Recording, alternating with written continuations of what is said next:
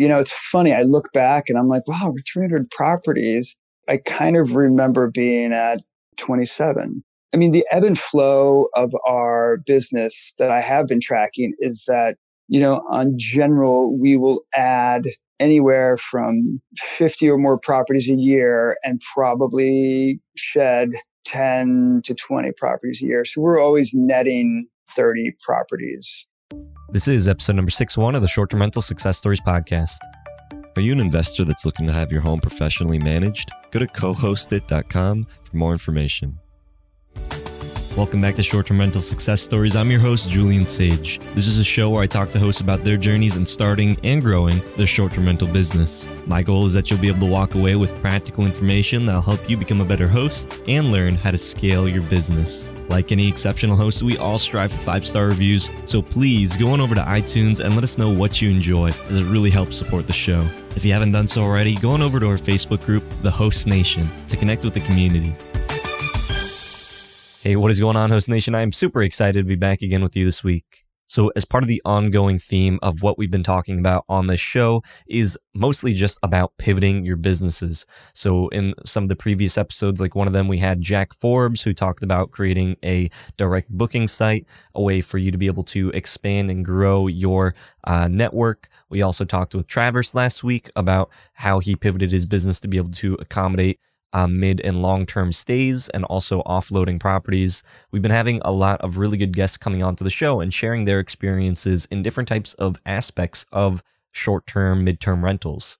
Being able to pivot your business and being able to pivot when things are needed is part of being an entrepreneur, is part of what this business is about. My heart goes out to everybody that has been affected, that hasn't been able to, such as many of the hosts in Florida that have been unable to list their properties. I know firsthand that there's just a lot of fear and there's a lot of disappointment, and it almost feels like, you just want to give up and not continue moving forward when things start to get difficult. But I want to remind everybody that there is just so much good in this community. And I hope that if you've been following me and this journey of, my own success story as well, that it's helped to inspire you to keep going. There is light at the end of this tunnel, and it's just a matter of time. I hope that during this time, though, that you're looking at some of the other options that are out there and also maybe getting inspired to try new and different things. As the cliche goes, as one door closes, another door opens.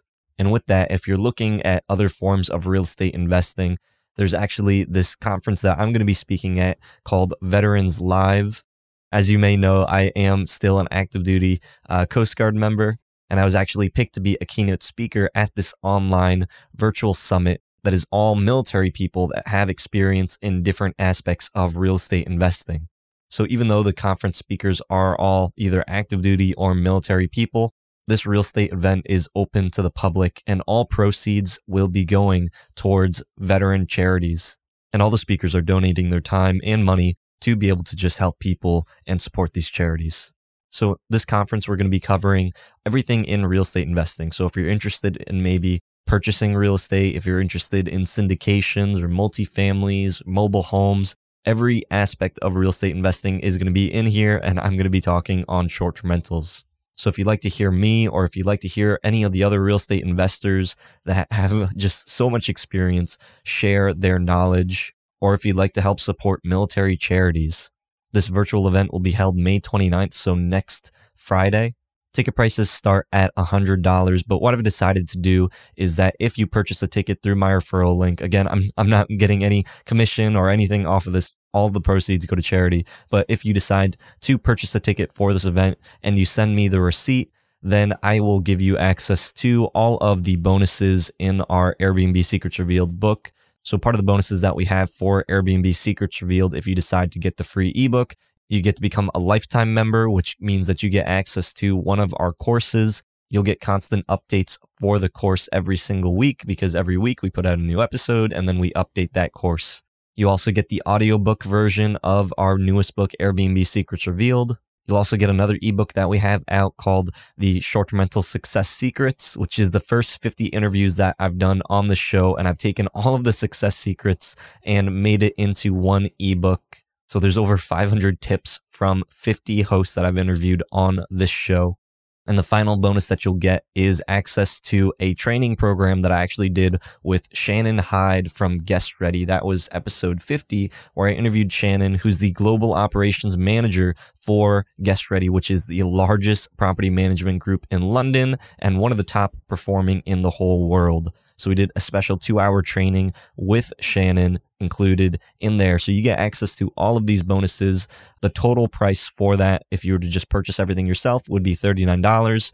So for the $100 that you'll be purchasing a ticket, you'll also get about a $40 bonus. And what we've also decided to do is that if you decide to purchase a ticket, you'll be put into a lottery. So everybody that decides to purchase a ticket to this event, and at the end of the event, we will select one of the people, and that person is going to be getting access to our premium course, the VRM formula, which sells for $2,000. So it's a really, really awesome thing. You know, all of this is just to help support military charities. So if you'd like to be able to purchase your ticket, go to shorttermsage.com/veteranslive2020. And again, once you purchase your ticket, just send me an email at shorttermsage@gmail.com, letting me know that you purchased it, and I will give you access to all of your bonuses immediately. And you'll also be put in for the lottery to get access to our premium course, the VRM formula.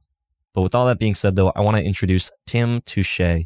Tim is the president and owner of Stay Attache, a corporate housing company that has over 290 rental units in the DC area. When Tim and his wife started in 2001, they placed a $200 text-only classified ad in the Washington Post. Now, back then, it was really challenging to get businesses interested in such a small company, but Tim has been able to grow this company over the past nearly 20 years.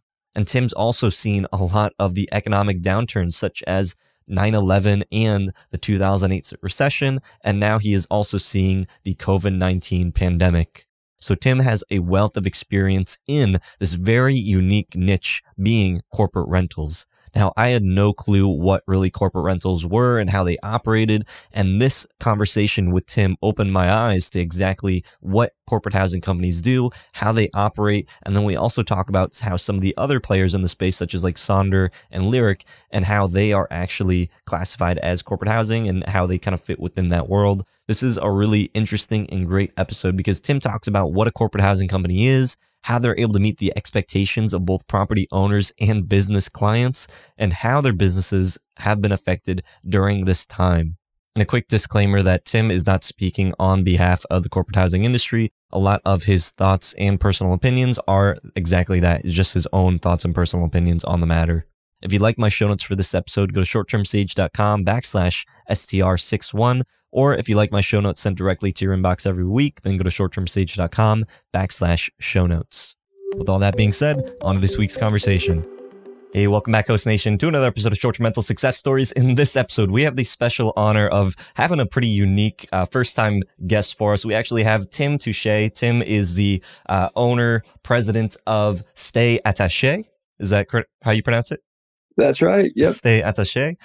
In the DC area, he's got a corporate housing company where he has over 290 units that are in his portfolio. We're going to be breaking down in this episode, talking about, Tim's journey and starting all the way back in 2001 before 9/11, going through now. This is, 3 types of crisis, and how the corporate housing company and how the corporate housing world is responding and how they're impacted during this pandemic. As we all know, this episode is coming out during the COVID-19 pandemic. So we did want to get someone on from a different sphere of the short-term, world to talk about that. So Tim, thank you so much. And if you wouldn't mind introducing yourself, letting the host nation know who you are and what inspired you to get into corporate housing.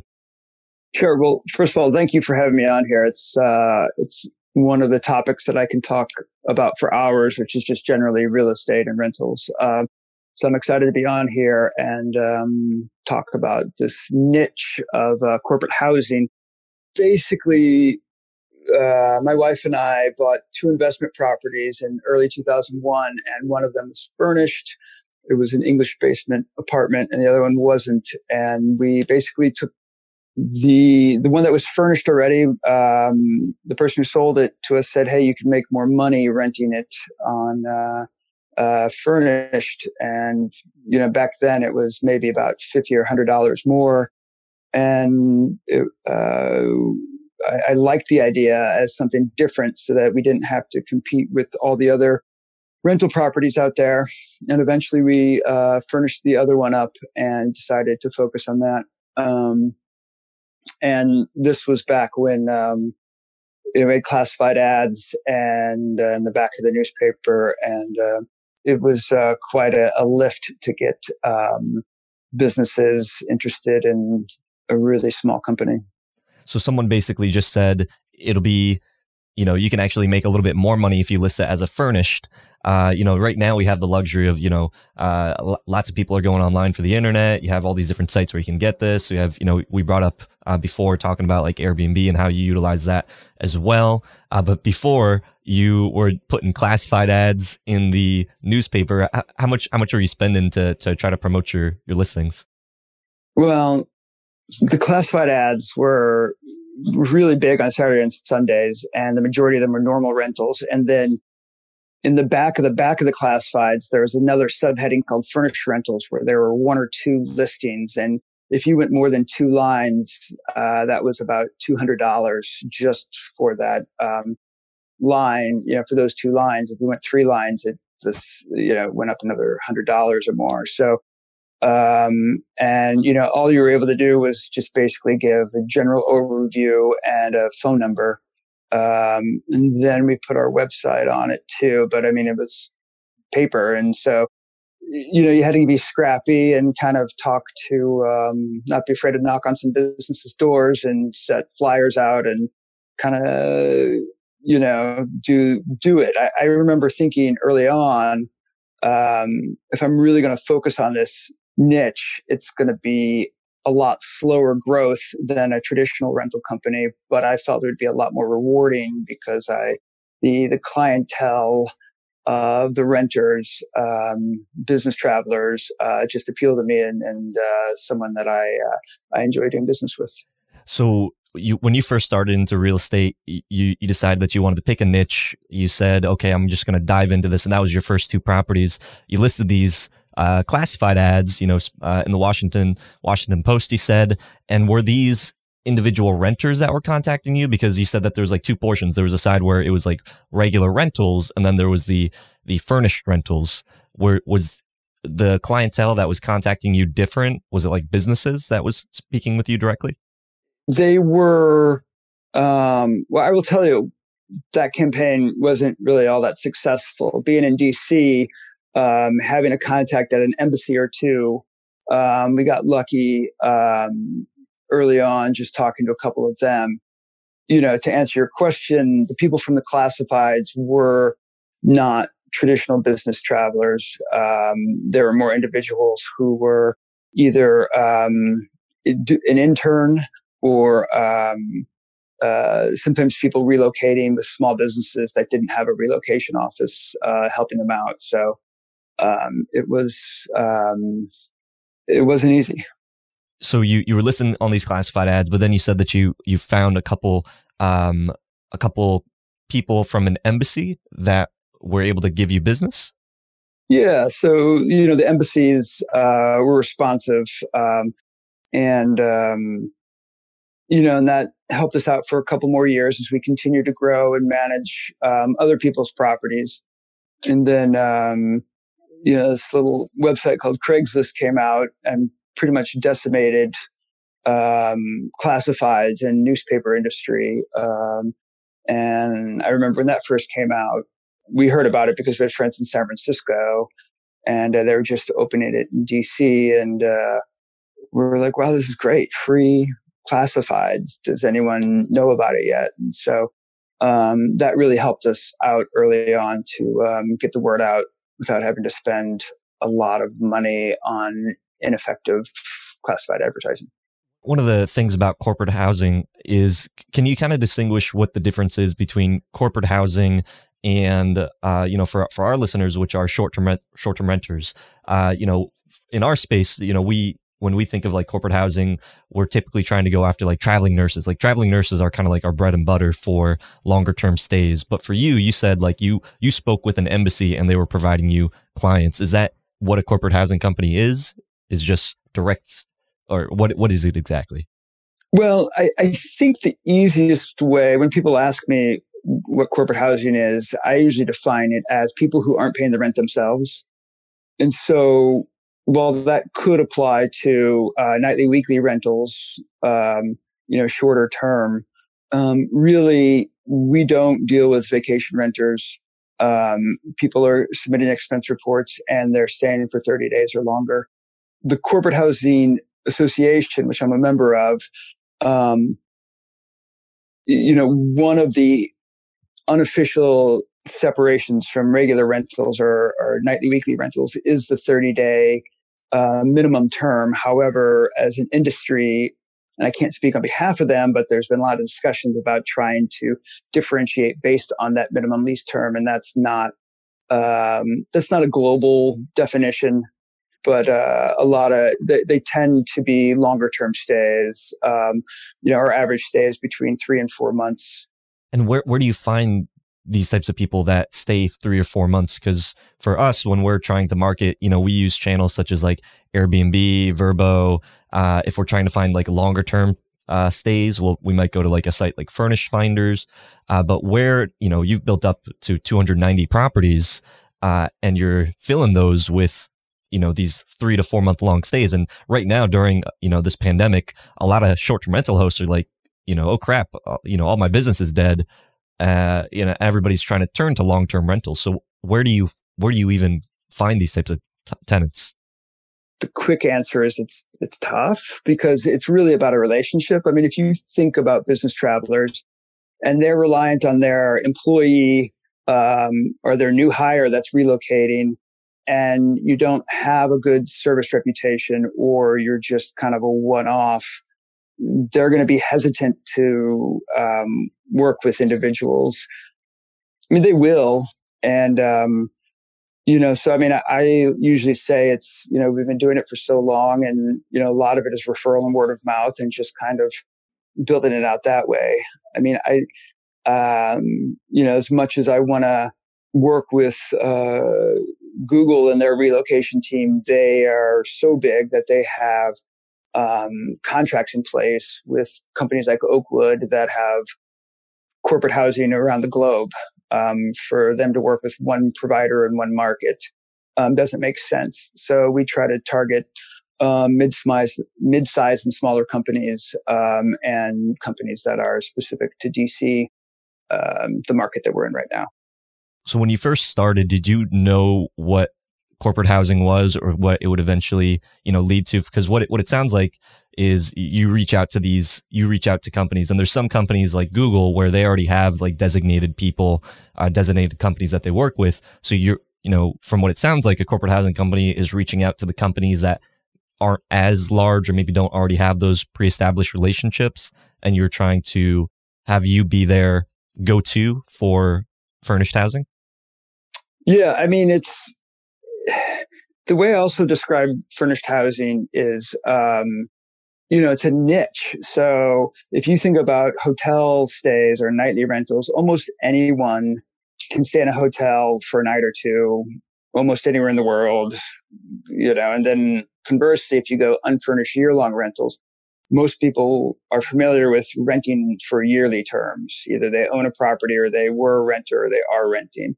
So those are the two huge buckets that we sit between. And so when you go 30 days, there are fewer people out there who can commit for 1 month, let alone 3 or 4 months to rent a place. I think about myself, like I wouldn't be able to do that. And not many of my friends would, especially if kids at home. You need to be a consultant, and even a lot of them will only, do 3 or 4 nights out and then be back home. So it's a small group. And I find it interesting that a lot of the, Airbnb and other providers are saying, hey, this is a new group.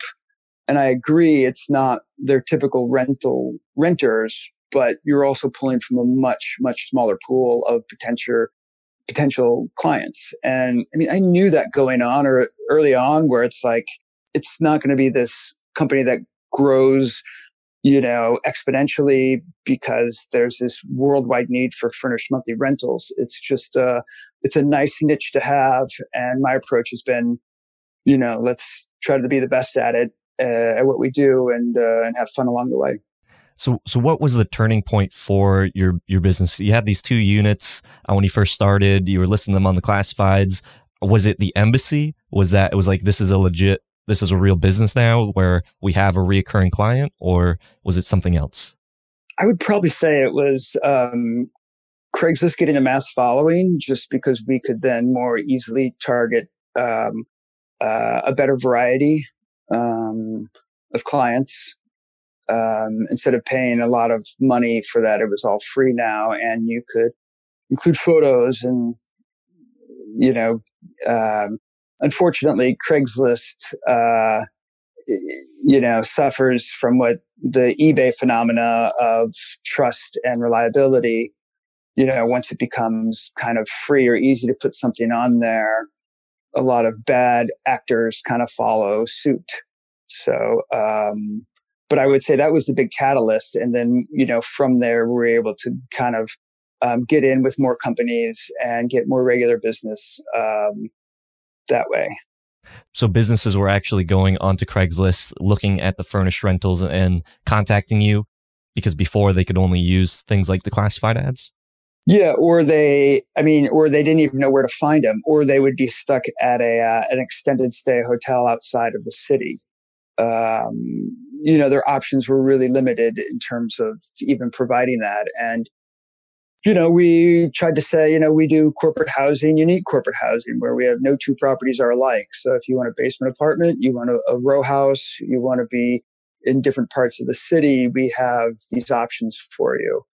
I also, what's slightly different within corporate housing, the majority of providers are demand side, meaning they have salespeople out there calling companies saying, do you have a need? And they'll say, yeah, I need a 2-bedroom in November for 3 months at this price point. What do you have? And then they'll go out, talk to apartment communities, try to get a rate, talk to furniture rental companies, try to get it rate. And then, that's the demand side of the business. We take a supply side. Here's our inventory. We hope it fits your needs. Here's a great variety. And it's, again, another variation on a niche industry of corporate housing. That's one of the things that, I look at corporate housing and I'm just like, I'm kind of shocked, like what you're able to do, like, what you've been able to grow to, because like you said, you have that supply and demand for short-term rental hosts. We get all of our, demand through these online travel agencies like Airbnb, Vrbo, HomeAway, but where you're getting your demand is directly from a company. And then you need to get the supply. So growing that, so during this time when Craigslist, you were able to start advertising, all these companies started going onto there, finding your units. Did you just start, how did that grow from there? Did you just start finding people that had properties and you would lease them out and then furnish them? Or what does that relationship work with the owners and the supply? Yeah, reaching out to owners has always been another aspect of it. Whereas, you have to educate them on, it needs to be furnished. Okay, what does that mean? Are utilities included? What if the utilities, what if they abuse the utilities and leave the air conditioning on in the winter? And, for a lot of property owners, it wasn't an easy sell. But we primarily started with a lot of property owners who were looking for flexibility in renting their place out. They may be heading out of town for an undetermined amount of time, and they didn't know if they're putting their stuff in storage or not. And so we kind of just targeted them. And then also, it's like most real estate, it's location. If they have a great place that everything lined up, but it was just a little outside of the business center of town, it wouldn't rent. And, sometimes we'd try and sometimes we'd get lucky and sometimes it wouldn't rent. So it's been just a lot of trial and error. And, at the end of the day, we always say vacancy is the common enemy. And so getting high occupancy rates and great renters is kind of what appeals to most of our owners. We try to keep our occupancy rate around 90%. Are you leasing the property? Because in the short-term rental space, I don't know if you're familiar with this thing called rental arbitrage or the master lease model. Is that something you're familiar with? Yeah, doing my research, I just read about it, but I'm familiar with the concept. It's what a lot of corporate housing companies have done in the past with big apartment communities. It's in our industry, it's called master leasing. Master leasing. Okay, so with the master lease model, are you essentially master leasing from owners, or are the owners taking a profit, or how does that relationship work with your supply? So our model is based on a traditional property management model. So what that means is we don't let owners self-manage a property. And we do that for consistency of service across. I always say one of our biggest challenges is to find a consistent guest experience across all 300 properties when no two properties are alike. So one way we handle that is by just making sure we are the service side of, the inspections, the repairs and maintenance requests, the arrivals to departures, the cleaning coordination. All that is handled through us. And the other question, I got off topic there. What was the other question? I forgot. No, that was right. I was just asking about with your owners. Are they like personally, like if you don't find a client to stay in their property, are they not able to cover their mortgage payments, or is that something that you guys cover? Just trying to clarify on that. Oh, I see. Yeah, we don't guarantee rent. But if you're not able to supply someone in their property, then they're not able to receive the money for their payment? That's correct. Yeah, so we just take a percentage of the rent when it's rented. So like I said, occupancy is the common enemy. So if a property doesn't get rented, the owner doesn't get paid and we don't get paid. So we do everything in our power to pick up strategic properties that we think can rent well at a number the owners are happy with, and we share in the risk. I mean, that's got to be kind of like scary for an owner, having to, because they could do a traditional rental or a traditional property management company, right? Yeah. So what's the difference from working with a traditional property management where maybe they're a little bit more guaranteed, like they're always going to have someone that's in there long term, versus working with a corporate housing company where, if you're not able to supply, then they're not able to cover their payment. Correct. I mean, one of the first questions we ask property owners is, hey, what's your agenda? What are you hoping to accomplish? And if they want more security, we encourage them to go unfurnished for a year. If they want higher risk, they sometimes have the option to do nightly or weekly rental. And then, we're somewhere in between. So we do is we roll out kind of what the market rates are. We try to set realistic expectations, and based on their wants, needs, and agenda, sometimes we're a good fit. Frequently we're not. So that's why, this niche is what it is. When we talk to people, sometimes they care more about higher quality renters than getting the highest amount rent possible. Sometimes they care more about flexibility, so those are, sometimes we have people who have like really big houses and they don't want it to become a group house. And so, while we can't technically prevent that, we do have fewer requests for large houses. And, so that makes our option appealing. So when you're trying to pitch a property owner and, tell them about the idea of corporate housing, is you're giving them this unique value proposition that they could find a better quality tenant, but are you also doing things like Are they, because of the risk that maybe they're taking on, trusting you, are you offering them a higher rental payment, or is it just the standard rental rate? And this is just the benefits that you get if they do decide to work with you.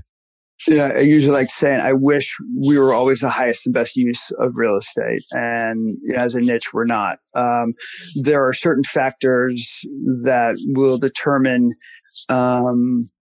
if we can get a premium over a normal unfurnished year-long rental, factoring in the potential vacancy, factoring in the utilities, factoring in the furniture.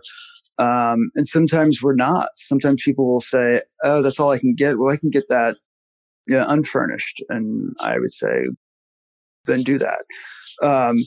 But like I said, sometimes there are other factors, the convenience, the flexibility. They want better terms. And so that's why they choose to go with us. So you have a owner that's willing to work with you, and now you have this new property. But now you go back to the demand. You have to have the people that are going to fill the property. Are you going back to the same people that you previously were working with and asking them for more if they need more housing, or do you have to find new people? Like, how does that balance work between that supply and demand as you're growing? We will highlight new properties that we get. We'll talk to our existing clients and say, hey, here's a new property or two, or you stayed with us last year and the property you stayed in is now rented or it's not available during your dates, but here's one that's similar in location or style or size or features, and offer it to them that way. During this time when Craigslist was allowing you to grow your business, you were scaling. What did that look like? Were you just saying, now's the time to really scale this up? And is that when the majority came, or when was kind of like the next pivotal moment after Craigslist for your business? I don't know. It's funny. I look back and I'm like, wow, we're 300 properties. I kind of remember being at 27. There wasn't, the ebb and flow of our business that I have been tracking is that, on general, we will add anywhere from 50 or more properties a year and probably shed 10 to 20 properties a year. So we're always netting, at least in the last couple of years, we've been netting around 30 properties. And, it's kind of part of the deal where we have some owners who will say, hey, I want to rent it, and then I need to wait for a year or so, and then I'm going to sell it. And so having our option is a great option for them to do that. So we know going in that we're getting a handful of properties that we may not have more than a year. And then other times people will take jobs overseas and then it didn't work out. And so they're like, I got to move back in. And so then we work with them on, giving their property back. And other properties, there are market changes and conditions, and, the vacancy is greater than they expected. And so they do something else with it. But I usually say, if we aren't able to do what we say we're going to do, we wouldn't be growing every year. And we pretty much have been. I would say the last year or two has been tough. But, in general, we're still adding properties and keeping places rented. So as you're adding these properties, are you also focused on finding new clientele, like finding new businesses that need a constant flow of furnished housing? Like, how does that work? Yeah, I would say the majority of our marketing efforts are always about developing and fostering relationships with the business clients we have and finding new ones. To a lesser degree, it's finding property owners because, as I said before, a lot of property owners, it may not make sense to them. So for us to go out and try to convince them that this is what they need to do with their property doesn't always resonate. And so really, we're always focused on keeping the inventory we have occupied as close to 100% as possible. You keep occupancy for your properties around 100%, you said? No, I mean, so in certain neighborhoods, we average around 90 to 92% occupied. And then, citywide, it's probably around 85. Wow. And see, that's the crazy thing to me too, though, is that because you have these clients that are staying for like 3 or 4 months, if someone takes a block of your calendar, now you have maybe like this wedge where it's maybe, inconvenient for most. Now you have to find a client from one of the businesses that you work with to basically pair them with that little gap in your calendar. Yep. And you've been able to stay around 90-80% occupied in your units with that. Yeah. And I mean, keep in mind, our price points are lower than, and this is a broad generalization, but the way I describe it is we are going to be 30 to 40% more expensive than unfurnished year-long leases, but there's flexible terms, utilities are included, and there's furniture involved. And then we're going to be 30 to 40% less expensive than nightly and some weekly rentals. And so, when I talk to owners on both sides, they're like, if you have a 3-bedroom, 4-bedroom house that you're doing nightly rentals for in the high season, people are getting $400, $500, $600 a night, and we can't come close to that. So we know that going in, and if people want to do that, and they're okay with the quasi legality of it, we're not here to convince you otherwise, because the numbers just don't always work out. So you said you spent the majority of your marketing efforts on fostering those relationships with businesses. What does that relationship building look like? And what does your marketing efforts look like when you're trying to create a relationship with a business to provide you these clients? Well, I mean, it's basically, our efforts are like, hey, we have roughly 300 properties in this part of town, and we have, this variety, and, visit our website. And, hopefully, we'd be happy to meet with you and discuss, how we can help. We'll reach out and show them new inventory that we have, and, just kind of find out what they're looking for. And I can't say it's much more complicated than that, but it's also kind of knowing not everyone's your customer. Not everyone's going to want what you have. And still kind of, pushing on and finding the folks that do resonate with what you're offering. Well, that's going to be my next question is that how do you know who's the right person? Because there's plenty of businesses out there, but how do you know which businesses are the ones that can fill your units? They're either the ones who respond or, we ask, is this what you're looking for? So, it's, sometimes it's surprising because you don't think a bigger company would have a need for this, and then there maybe their current provider can't supply something. I mean, I'll give you an example. Larger companies that use national or global corporate housing providers don't always have houses in their inventory, like freestanding houses, because they usually like the model of large apartment buildings. So if they have a client that has a need for a row house or a freestanding house, we work with them and kind of just say, hey, give us a shot when those requests come in. It's just kind of understanding our value position and talking to the people who have a need that they don't currently have in their inventory.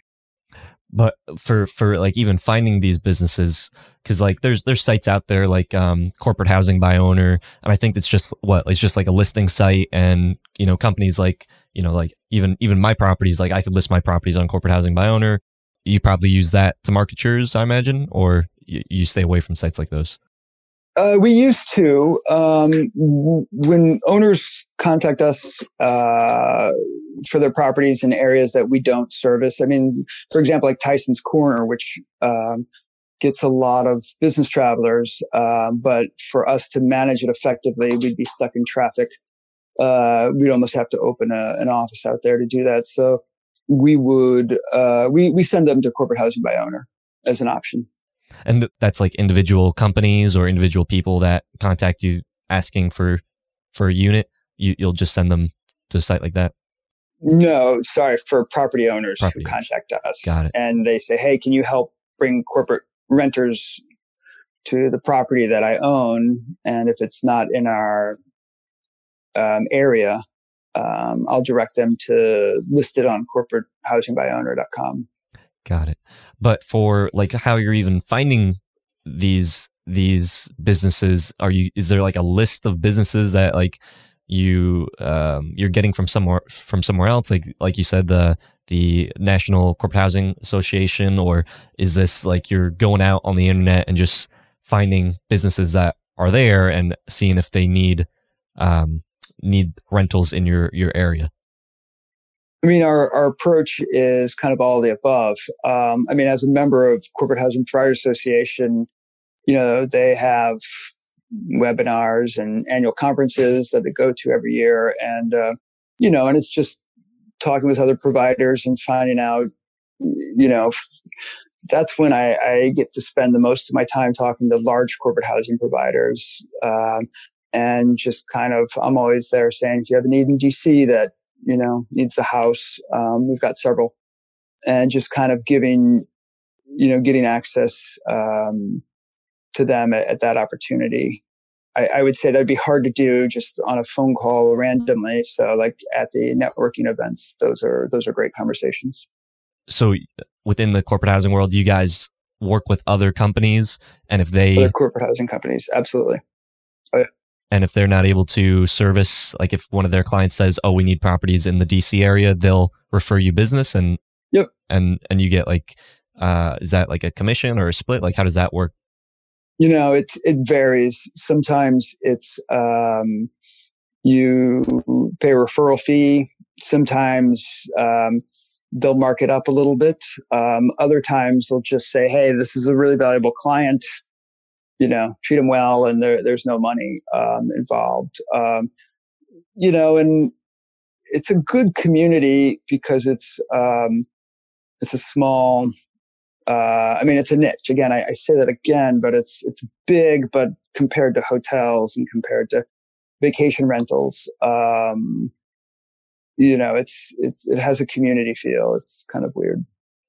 So let's say for the people that are interested in starting a corporate housing company, you said, there's people that they'll try to reach out to Google and say, hey, are you looking for corporate housing? But they already have a provider. So for a new person that's coming in, how do they even know like where to start, or like how to even grow a business if everybody else already has those established relationships? I mean, I would say if you just have one or two, you're probably just better off going on the internet. I mean, reaching out to businesses, you really have to have something that would be appealing to them. And you probably want a decent number of units that you can fulfill their needs for. So, I mean, to people who have been doing short-term rentals and because of the coronavirus have a lot of vacancy, you could say, hey, Target, go online and try to find a bunch of different businesses.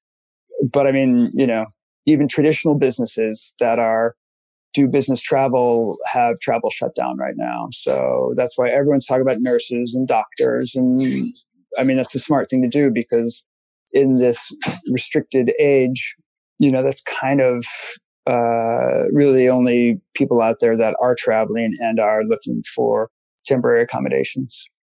Going off of that, how has the corporate housing world been affected by this pandemic? I mean, you've been through, three, major economic downturns, 9/11, 2008, and now with the corona. I'm sure that you could probably find some others in between there, but you've seen the gambit. How are corporate housing companies affected during these types of events? From what I've been able to gather, I mean, we're in DC, so I know DC pretty well. Corporate housing providers in other markets um, have had some significant losses in terms of clients canceling. DC has been pretty good because of the number of hospitals here, and some government travel is still taking place. I had my CFO pull numbers of first quarter 2019 and first quarter 2020, which obviously went through the end of March. And we were down about 7.5%. So it's not terrible. We should, everyone has higher projections. No one projects to go lower. But our cancellations have been minimal, to whereas I have a friend of mine who has a 10-unit building in DuPont Circle, and it's zoned to do nightly. And he was at, for the first 2 weeks when this came out, he was like, I'm at 100% vacancy. He had, everyone was canceling on him. And fortunately we haven't seen that extreme level of cancellations. But I would say that's DC.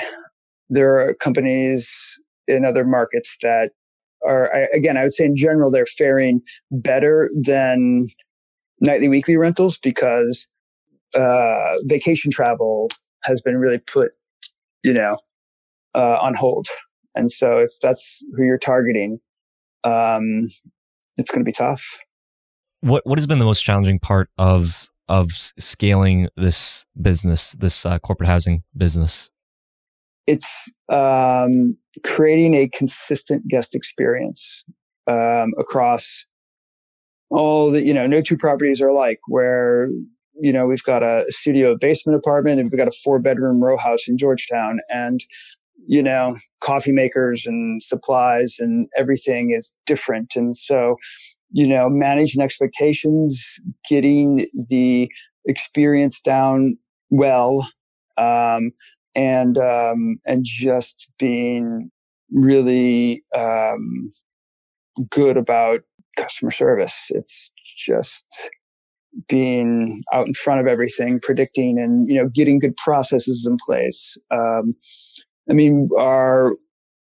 It's funny, once we hit a certain level where we had one person handling all reservations, and that got be too much for her, even splitting that role into 2 people became a challenge because, communication breaks off. If you're talking to one person, you're talking to another, and then it's like, well, where do we track that? It used to be in someone's inbox, and now you had to have another program to share what was said. And then, someone goes on vacation, and, being able to make sure there's a consistency of service from that level. And so taking the company from where everyone was handling their own little world to having kind of the next level of managers that then oversaw each department. But I think, you talk to any person who owns a business, making that transition is tough. So we felt it too. And what are you doing to be able to set your units apart? Because you put an emphasis on keeping that, that similar experience, your brand throughout all of your units and making it be the same, even as you've been scaling your team and scaling your units. What are you doing to be able to set your units apart from all the other people that are offering furnished accommodations? I think the exclusivity of our units, where you can't, it's a double-edged sword where, most corporate housing providers will have, for example, 2400 M is a big apartment building in DC, and a corporate housing provider in Texas, California, and Seattle will list a unit there on their website because that building has a bunch of month-to-month rentals in it. And so, and then the furniture packages are different, but really, we have kind of one-of-a-kind properties. And if that's what clients want, then we're a good fit for them. If we have clients who want doorman buildings and lots of services, because of our model, our units, like those, are in condo buildings, and those condo buildings have 6 months minimums. So we have them, but they have to commit for 6 months. And so otherwise, we usually just we don't get those business. So I mean, it's we try to target business around what we specialize in, which are good locations, unique properties, and reliable and consistent service. And you have those, you'll have I think a pretty good business. And you said that your clients will say, like, your clients will have maybe situations where they need a 6-month rental. Does that mean that you're going to go out and find a rental that can accommodate 6 months? Because you said that there's like specific locations where that's the minimum. Are you growing your portfolio as your clients' needs grow?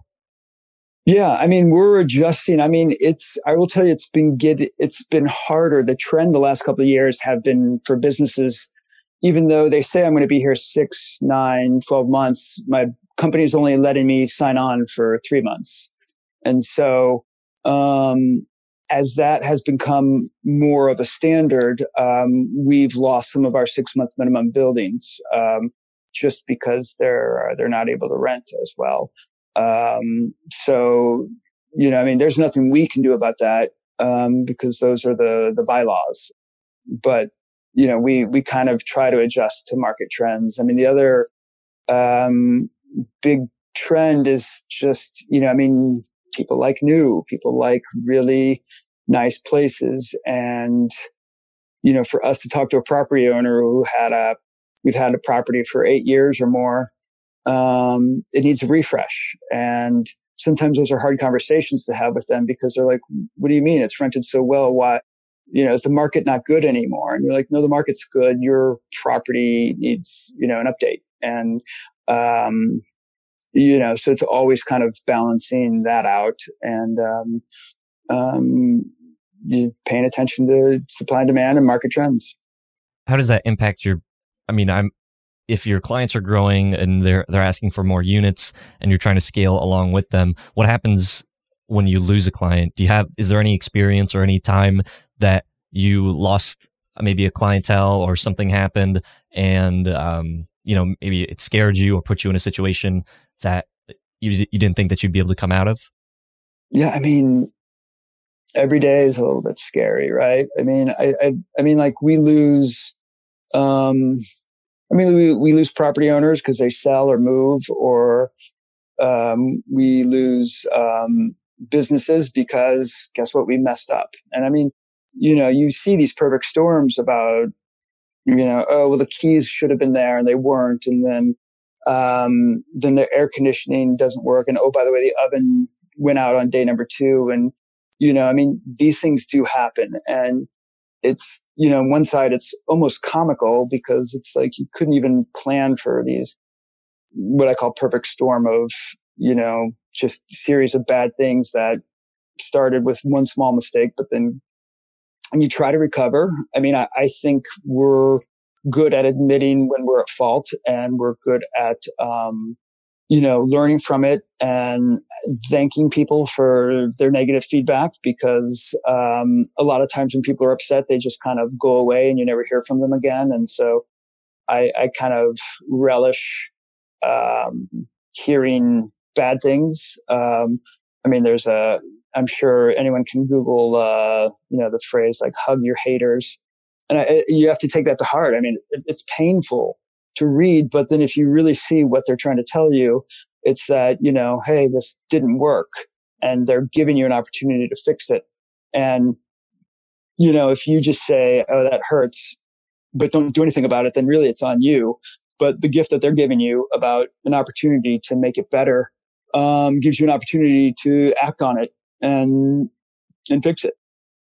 How do you see this master lease model? Is this something that you see other corporate housing companies using effectively? Is this something that you could even consider doing yourself? Because you have two expectations. You have the expectation that you're trying to please for your the demand, your businesses, and then you have the expectation that you're trying to meet for your owners, your supply. If you use this master lease model, now it's really just more on the demand side.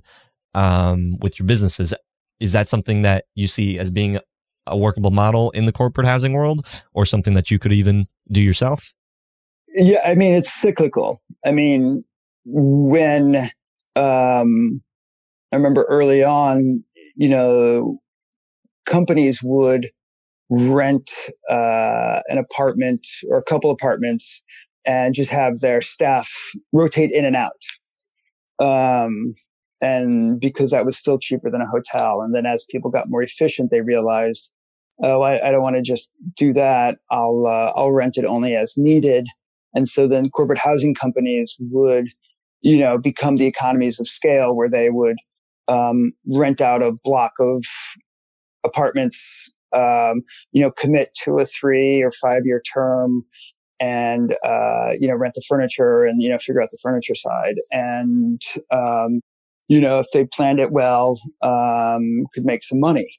And then the other, then the trend became with technology and efficiencies. It's more of some companies. I feel the bigger trend is basically on demand. It's like, hey, I need a place for 4.5 months in this part of town, this price point, and then they go out and find it, but they only sign on.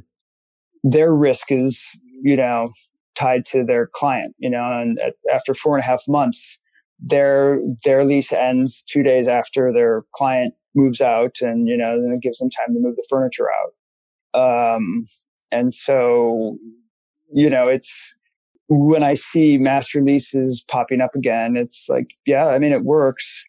And it's one way. I don't know if it'll ever go away. And I also, you just see these things pop up again and again. And at the end of the day, it's kind of like, what makes the most sense? How is the company or how is my business structured best to adapt with the requests of my clients? Do you have any opinions or thoughts on the short-term rental model, and specifically like that master lease? We've during this time, the short-term rental world has really been impacted. Vacancies, no vacancies at all, or they're completely vacant. And these people that are using this master lease model at scale, specifically a couple companies like let's say Sonder or Lyric, where they rent out full apartment buildings and they're leasing them, and now they're struggling with their vacancy.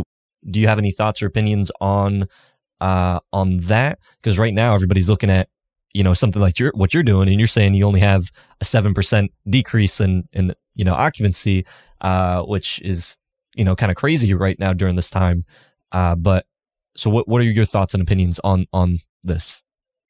And by the way, I want to let you know, every day is a new discovery where, hey, we're doing great. And then 3 people call and they say we need to cancel. So, I mean, April has not been great, and it's slow. So, I again, that snapshot in time, is accurate, but, we thought April was looking good, and now April, every day we get, other updates. So it's not a waterfall of massive cancellations, but it's, it goes up and down. And I mean, we've been signing a couple people too, so it hasn't been just all down, but I just wanted to bring that up, that it's not all that bad. So your question, sorry, I got off my tangent again.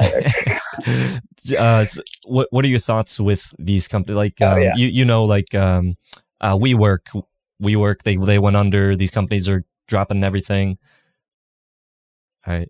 Sorry for those that are listening for the audio change, but Tim's battery was dying, so we had to improvise, but we're working. Yeah, I apologize for that. I thought I had a full battery, but also the joys of working from home. Don't have my full equipment with me. So to answer your question, my thought on that model, given a pandemic, which, hasn't happened for more than 100 years now, really doesn't fall on any business plans, so it's a shock to everyone. And it's going to leave a lot of people holding the bag because,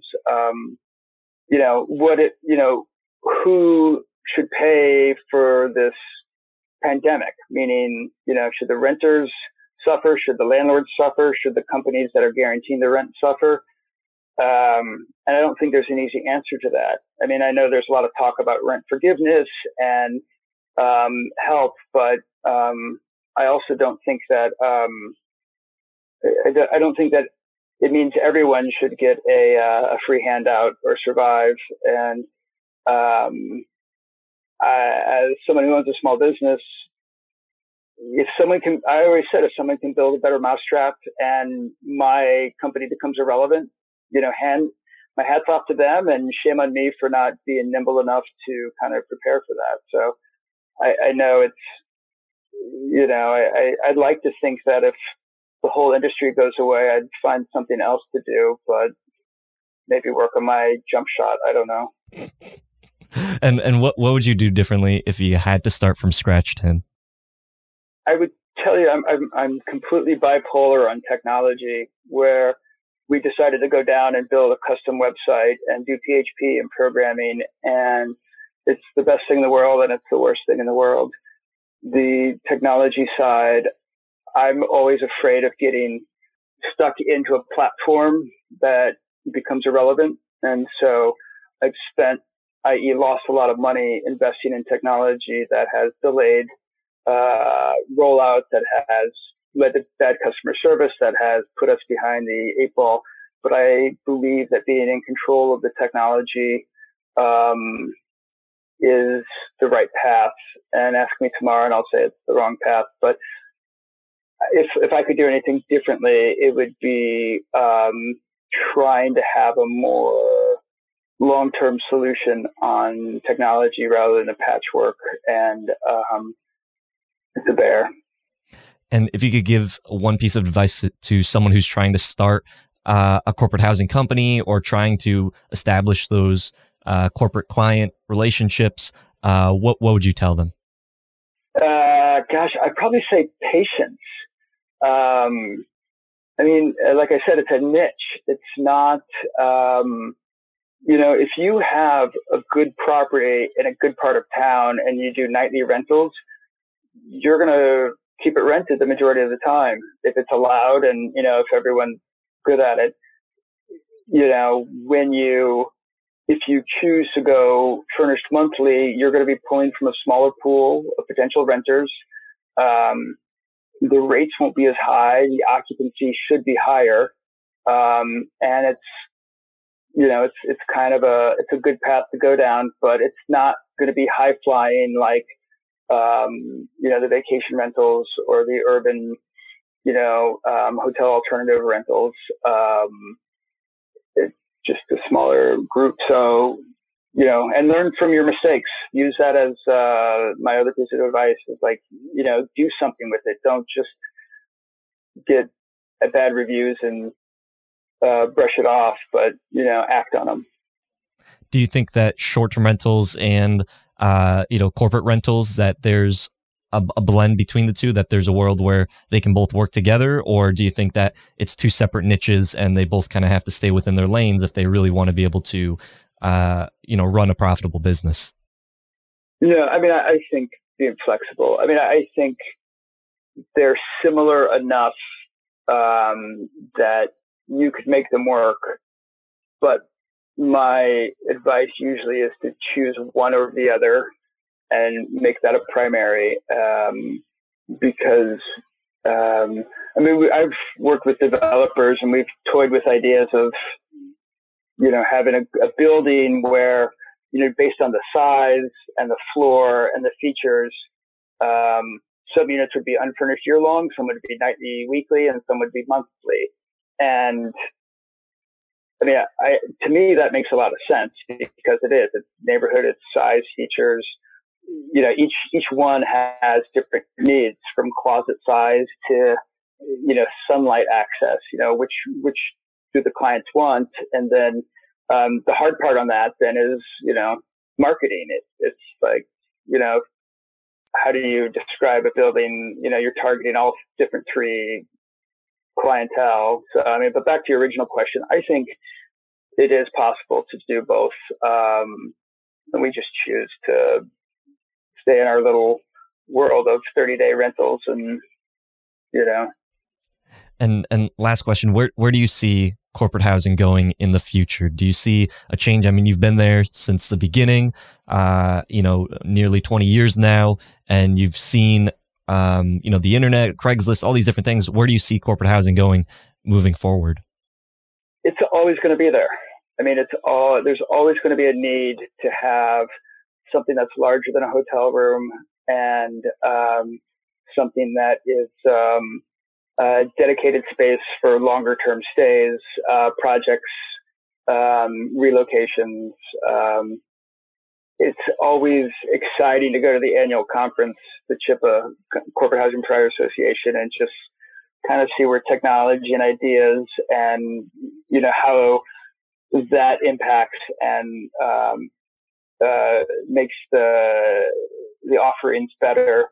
But I mean, it's not going away. It'll always be there, and it's a nice little niche. Awesome. Well, thank you so much, Tim, for taking the time to come on here, share your wealth of knowledge and experience. If anybody wanted to be able to reach out, find out more about corporate housing or what you do specifically, being in the DC area, what's the best way that they can reach you?